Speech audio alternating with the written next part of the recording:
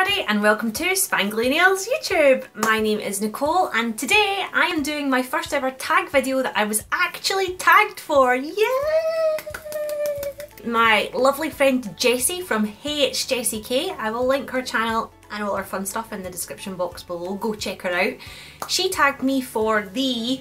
let me just clarify what we're calling this tag. My first nail art looks tag. All I'm going to say is, please prepare yourself. I'm scrolling. Going all the way down. Oh God. I'm not even at the place where I need to be and it's getting worse. It's getting worse as I scroll. Oh, I made it. Hallelujah, I think. Okay, I've shuffled over so that you can see here. I will pop pictures on the screen here. Lucky you! Okay, the first one. Oh God. Now, I still like crackle polish. I like the effect that it gives, so it's not the actual polish here, and the application I don't think is too shoddy. It's just the super dark Instagram filtered picture and the fact that I think I've taken it against my thigh or something. I don't even know. Yeah, okay, moving on. And this pose, what is this pose? I hate the claw. I hate the claw pose. But at least my nails are more or less, you know, they're all the same length. I think it goes downhill from here. As I thought I was getting better, I was actually getting worse. Wow. Wow. Wow. The quality in this one is just out of this world. Well done, Nicole. So this was when magnetic nail polish was at its peak. This was published on the 24th of September 2012. I've obviously bitten my pinky and ring finger down. I actually think I remember taking this picture thinking I'm destined not to have longish nails, so I'll just bite them down and keep them short anyway and they'll still look cool. Oh, it's awful. Okay. This is such a horrible story. I had an ingrown toenail and I was going to get it taken off. So it was like the bane of my life, so I felt that I had to do nail art to commemorate the toenail being taken off me. Because that's what you do when you lose a toenail, you put bye-bye in a little footprint with bunting on your nails. I also had found Caitlin Fairland at this point, and she was my nail inspiration for so long, so I loved her. Ha! See, the next one is me attempting to do a glitter gradient inspired by Caitlin Fairland. What a horrible, horrible, oh God. I think that, like, the skill is there, the actual painting of the nail is fine, it's just the design concept's awful. Like, you can see that I'm still, like, there's still a good smile line at my cuticle, I'm not, like, over into my fingers and stuff like that, so it's not like it's, like, a bad paint job, it's just, yeah. Oh wow, here's my first attempt at leopard print nails, yay! If I hadn't told you that that was leopard print nails, would you have known that it was leopard print nails? Because to me that just looks like a few slugs. That bit up there, I'll highlight it, looks like a wee slug. Or it looks like a tortoise! Oh, it's awful. Why would you put that on Instagram? Oh God. This is one of the nail art looks that looked much better in your head.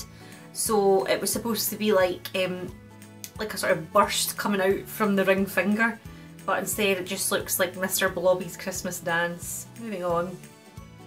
Oh God, what was I just saying about the good smile lines? I have no words for this. I have no words for this. It's amateur and it's, I mean, look at the length of the pinky nail compared to like the middle finger or the index finger. Oh God, I can't even talk about that. What is that? What is that pretending to be on my ring finger? Like, I can't. I just can't. I just can't. Okay. I'm going to move up a little bit because they're all just as equally as bad as each other. This was my first attempt at a gradient nail, but instead it just looks like somebody smeared toothpaste and left a bit in my cuticle. And then I think that's supposed to be pink leopard print on top of a silver background, but instead it just looks like, I don't know, badly drawn bits of bacon. Awful. Oh god, this one's hilarious.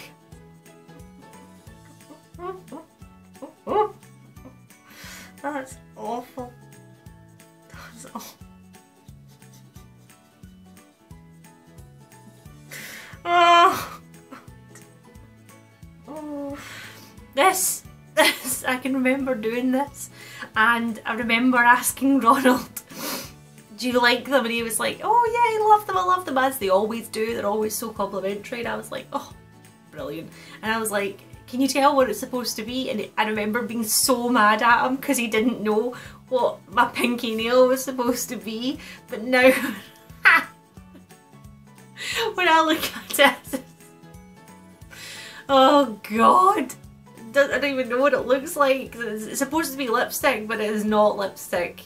And I think that at this point I'd maybe discovered cute polish, and that's supposed to be lips on my ring finger. That is awful. Awful. Awful. Awful. Oh god. So this is me entering the contest. I think I must have put in 3 entries to this contest, and this, my description says, only a true fan will understand. I mean, really? Why? Why?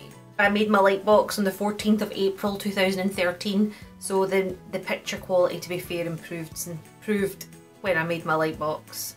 But what does make me laugh is that around 2013, mid-2013, I started doing then and now posts to do with like redoing nail art, because I obviously thought that there was such a big difference between 2013 and